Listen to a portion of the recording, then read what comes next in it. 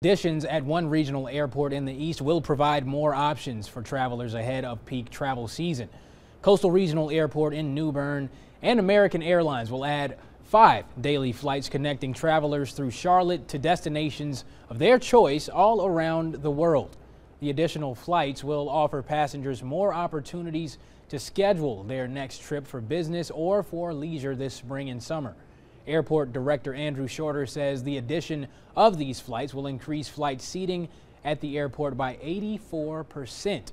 Shorter says the additional flights will provide more hourly wage opportunities for employees at the airport and for TSA as well, and says he expects for this trend to continue as the flight industry returns to pre-pandemic conditions.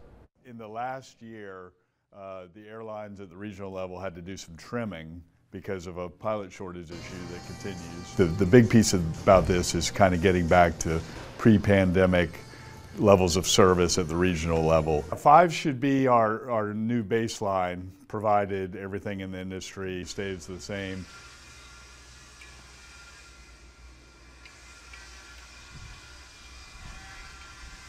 The airport expects a very busy summer travel season.